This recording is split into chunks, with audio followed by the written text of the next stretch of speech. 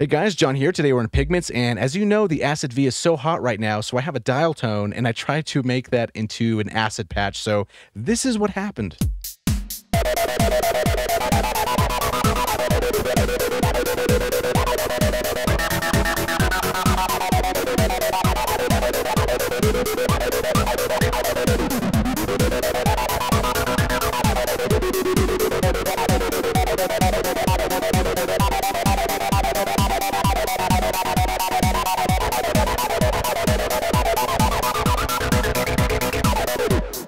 Yeah, so that's all from a dial tone and a little bit of subsquare if we want to be completely accurate. But anyway, so this is the sound, and if you don't know how to make the dial tone, it's very simple. It's two sine waves, one at 350 hertz, the second one at 440, both equal amplitude, and then just sample that out and bring that back into the sample engine from Pigments.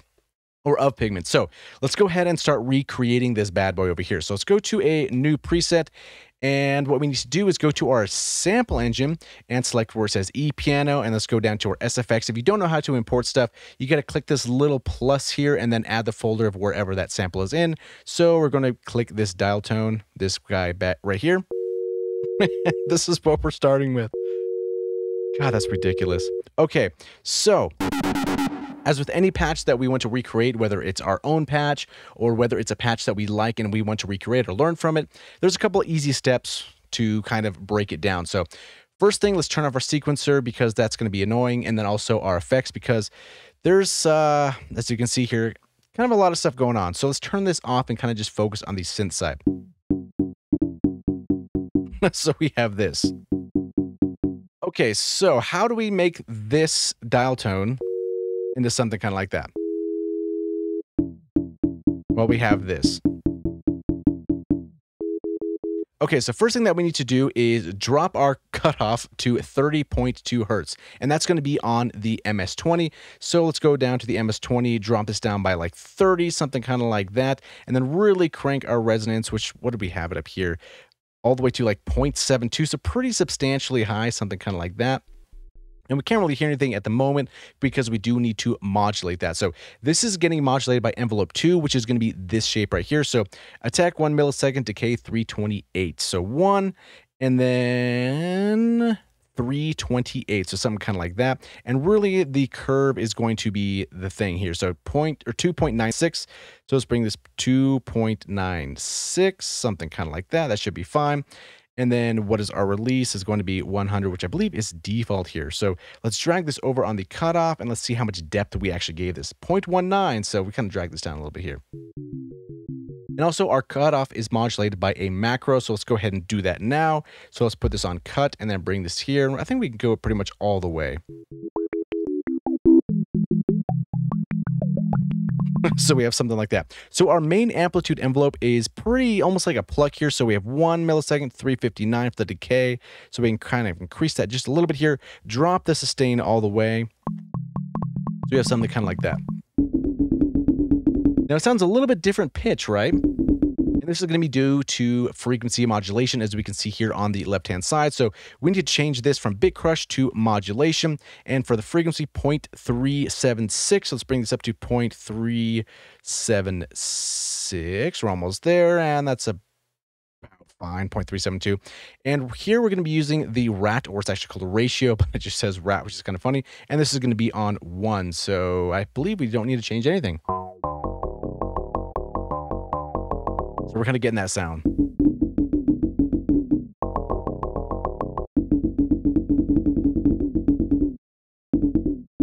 Okay, so let's go ahead and keep working on this bad boy. So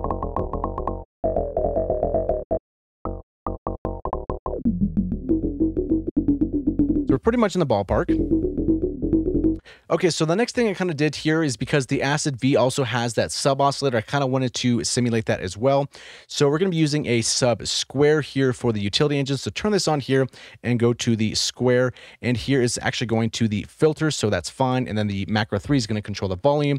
And that's going to be 0.72. So macro 3 is going to the volume of this here. And that's 0.7273. That's fine here. And so we can call this sub square, something like that. think it's SQUA. Yeah, okay, I can spell. That's awesome. Okay, the second one's going to be resonance, obviously, here. So let's go ahead and do that before we leave to the effects here. Let's drag this down there, and I think it's like 0.7, something like that, and we can crank this up pretty high. And the fourth one's generally going to be effects, and that's where we can actually hop in now. So the whole thought process really of this effects is quite a lot here. So basically, let's turn off the B and let's turn off these here. So the first one is going to be a distortion, so let's go ahead and add that, replace that with a delay, so we have distortion. Now we're going to be using soft clip, but the drive is actually going to be 38.2 dBs, so let's go do that, 38.2. And the dry wet's going to be 7.2, so 72%. I think we have a little bit more resonance added here. Something like that. So let's go ahead and say this is res. Okay, so the next one is also going to be another distortion here, and this one's going to be on germanium. Let's get a little bit more of that grit in there. So let's go ahead and change to germanium. And then we have the drive 24.1, which is a little bit more, so 21.1 or 0.3. And then the drive is actually pretty high up, so 87%. So pretty high up. There's 87. So we're almost exact here so far. And the next up is going to be the tape echo, which is actually kind of nice because it does change the pitch a little bit. Gives a little bit more of an authentic vibe, I find. So this time is going to be 1/8. So we're going to do the tape echo at 1/8. So go ahead and change that. And then the dry wet's going to be 36%. So let's increase this here to 36%. And then let's see, I don't think we changed too much after that. Yeah, so that should be left alone from there. That's pretty much dialed in. And then FXB, we need to add a little bit of the Chorus Juno 6. And this one, I don't believe we changed too much for the main stuff because the default actually comes quite nicely, except the dry wet's going to be substantially lower at 21%. So let's bring that down there. And then last but not least is going to be a little bit of reverb. So we have a reverb of 0.15. So that's going to be 15%. So let's go to reverb here and 15 like that. And let's see what we did here. So I don't think we changed a little bit more decay, I think. And he brought down the low pass and the dampening. So something kind of like that.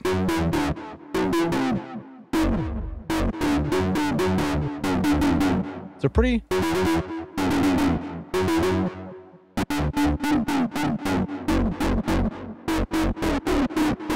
So pretty close, actually.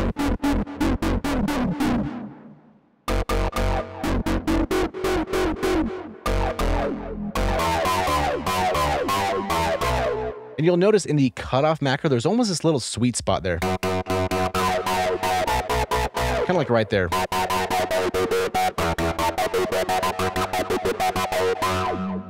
And then let's turn this effects on. And let's go ahead and label this and start kind of dragging and dropping and making this macro actually work. Okay, so there's distortion 72 and 87. So this is going to be 72.72 right here, and then 87 for the next one here. Drag and drop. 87, which is kind of a lot of distortion, but it's kind of cool. Tape echo 36%. Drag and drop this here to 36% the other way, something like that. 35 is fine. Chorus Juno 6, let's drag and drop. That's 21%, so 0.21. And then the reverb is going to be 15%, drag and drop, and 0.15 for that bad boy. And that subscore just gives it some more nastiness.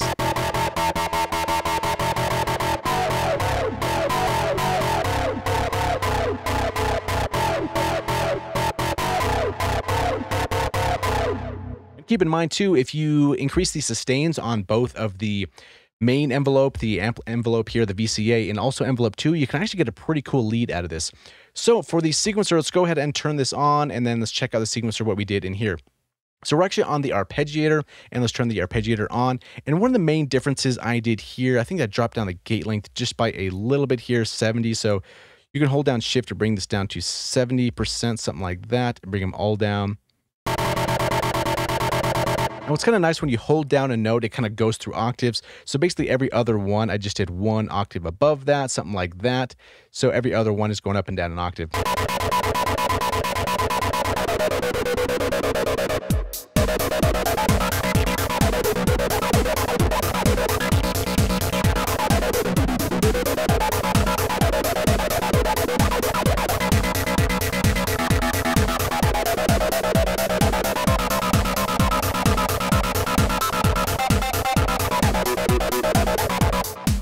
And there you have it. That's pretty much the recipe to make a dial tone into somewhat of an acid sounding patch. So if you want to get this patch for free, there is a link in the video description below and it can be yours, but also check out Acid V. It's so good.